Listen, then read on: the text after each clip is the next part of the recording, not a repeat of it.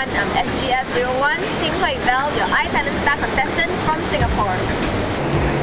Singapore's people and culture, past, present, future. We are now at Malay Village at Geylang Serai and rediscover the Kampong days lifestyles of the Malays in the past. The Malays are the native inhabitants of Singapore. Most of them work as fishermen or craftsmen. I'm at Barbecue, traditional Peranakan place located at Castle. Peranakans are the descendants of the early Chinese community who settled in the Malay archipelago.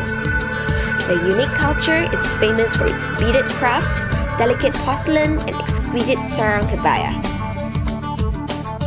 I'm at Chinatown Heritage Centre, a good place to understand the Chinese immigrant culture, how they lived and worked in the past. Today, Chinatown, also known as New Churchley, has evolved the streets of restored shophouses, selling everything from Chinese medicine to souvenirs.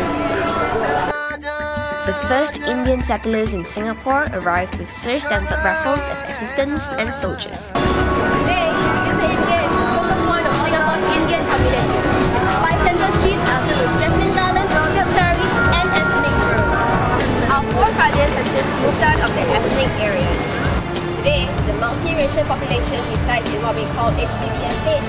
With different communities living together, Singapore's people and culture evolve.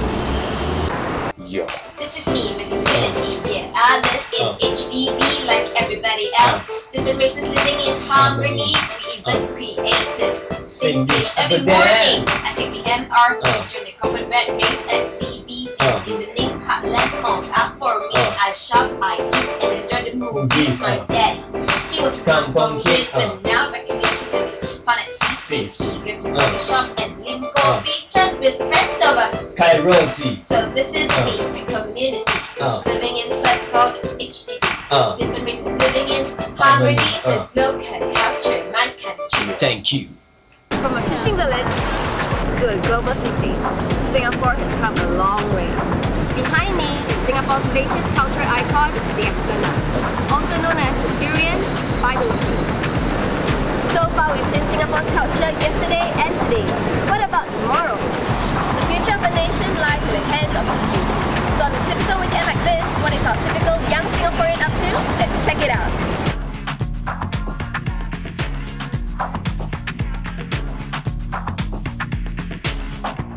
Singapore may be a small island, but we've got a huge mix of cultures. The natives and immigrants have come together to build a nation. Over time, Singapore has become a melting pot full of rich cultural experiences. Experiences that are truly uniquely Singapore.